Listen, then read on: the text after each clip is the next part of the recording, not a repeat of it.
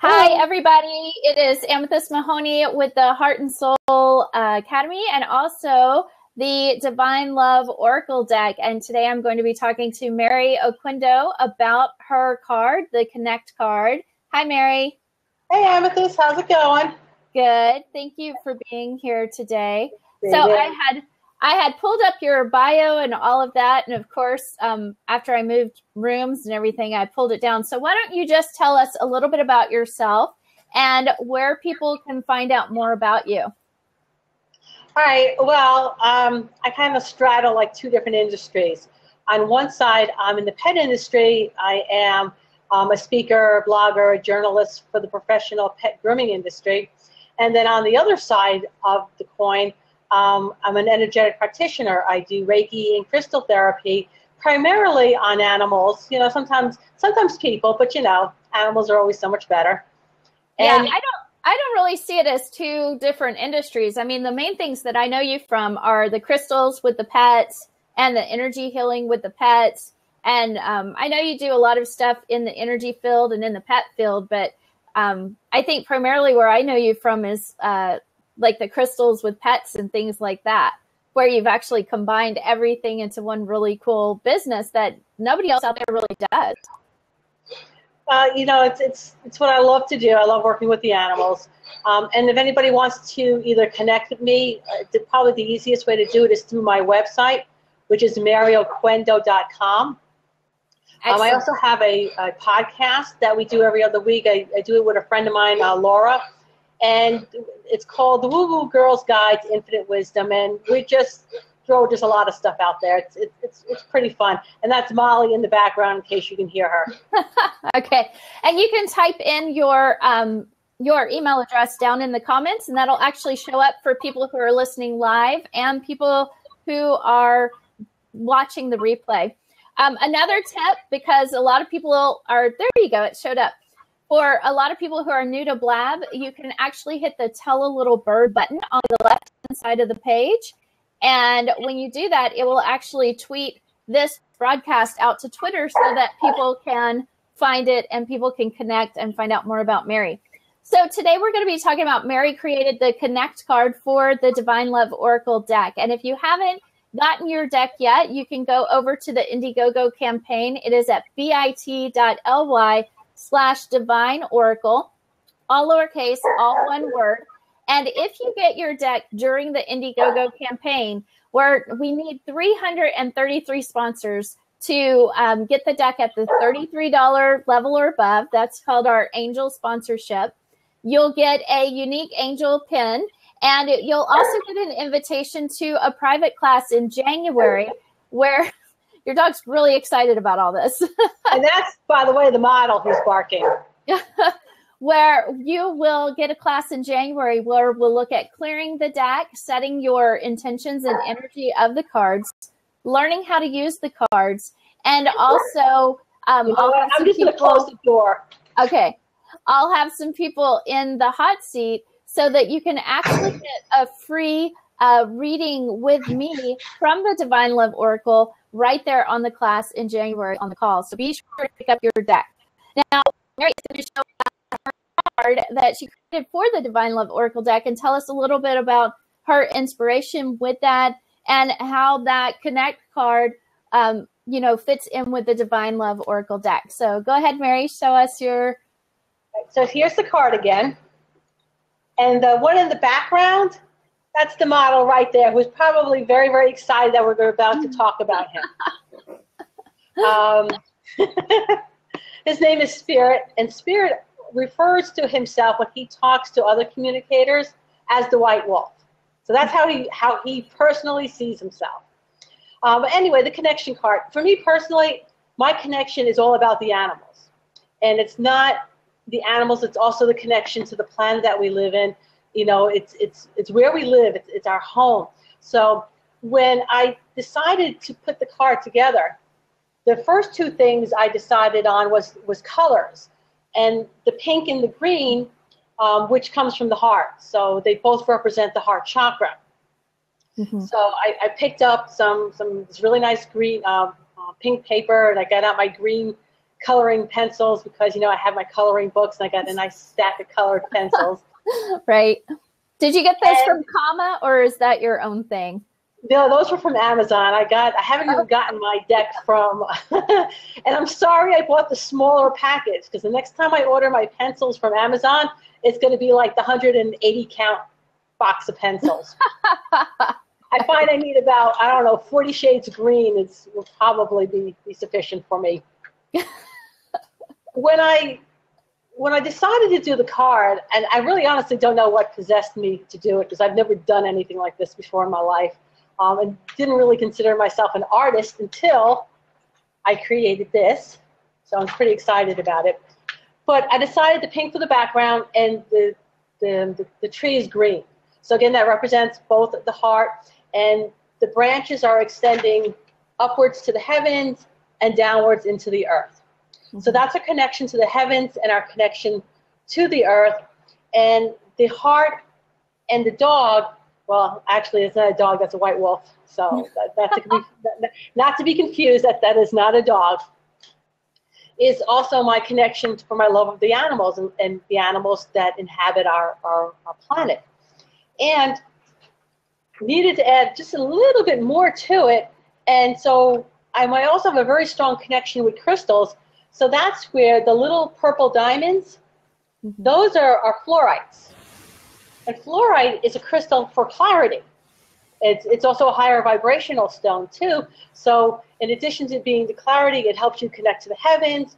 And I put them also down at the roots as well, because there's a lot of knowledge and clarity that we can receive if we connect to the earth, if we take the time to ground ourselves.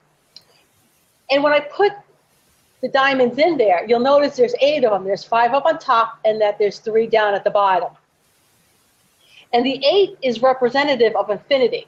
So it's just goes and goes and goes and goes. So everything is always connected. It will always be connected.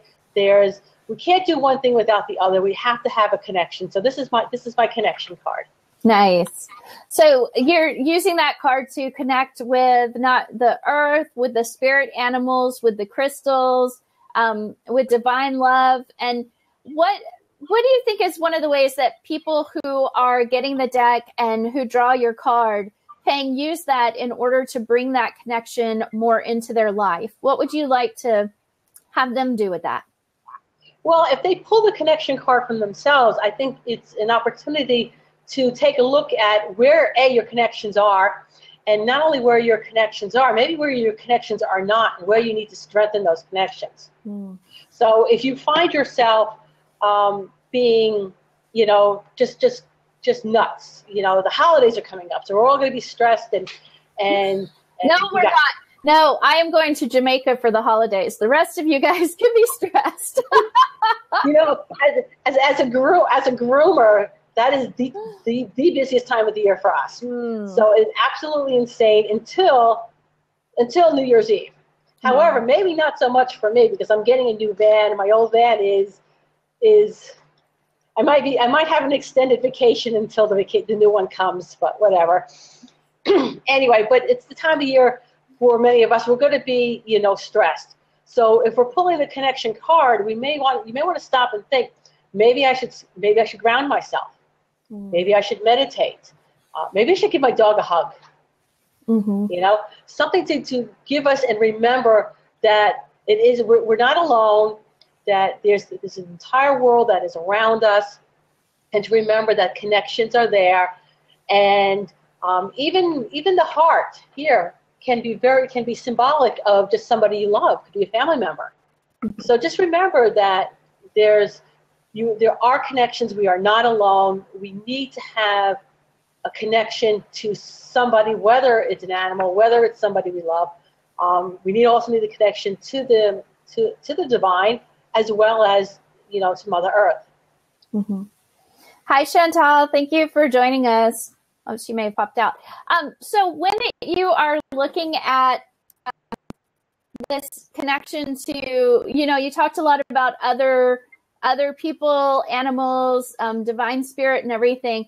What would you say about someone who's feeling disconnected to themselves? What are some ways that they can kind of reconnect and, get more in touch with with who they really are. Because I think a big part of this deck, besides the fact that it's about connecting with, your version of a higher power, is also about bringing that energy in and connecting with it inside of you so that you can, be really aligned with who you are and not who maybe other people have told you you're supposed to be. And so how do you kind of clear away that chatter and get connected with, your true self and you? Well, that's exactly what I went through when I designed the card in the first place, because, I was sitting here telling myself I couldn't understand why I had agreed to do it in the first place. Because I was pretty quick with it too. Wasn't I like the first person that said, yeah, I'll do this? Yeah, one of the first people. I was like, yay, I got one. And I'm like, I could, but that was my fear, saying, you know what, and it's not that I don't consider myself creative. I consider myself to be very, very creative, but I never consider myself an artist. Mm-hmm. Not me. But sometimes it is. It's you got to stop the chatter in your head.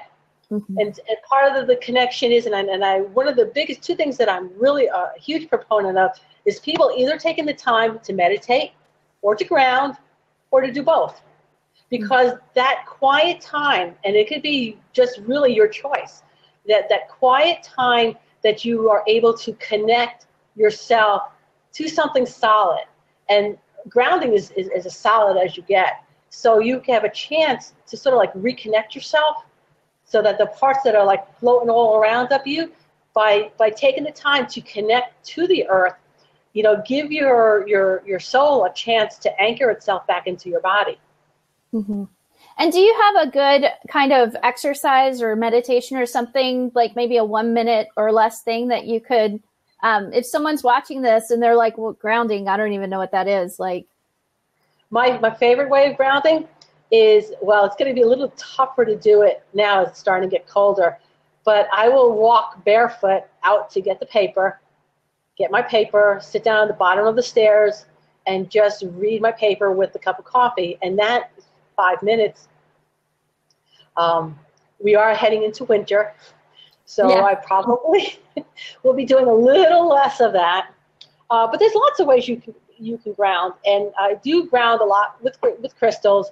Some of the any brown stone, or any red stone too, for that matter. Mm-hmm. So the red jaspers, the smoky quartzes.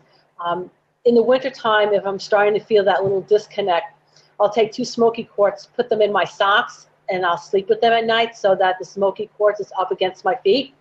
Mm-hmm. So I kind of will caution you to remember that they're in your socks when you get up in the morning. Yeah. Otherwise, it'll be like stepping on Legos, right? Oh, yeah. And you definitely want to use the tumble. You definitely don't want raw pieces of smoky quartz in your foot. Yeah, because that's a trip to the emergency room then for the laceration that's at the bottom of your foot. So those are probably 2 of the easiest way to do it. Meditations can also help to ground as well, too. Mm-hmm. There's lots of, just go to YouTube. Oh, in fact, I'm going to take that back.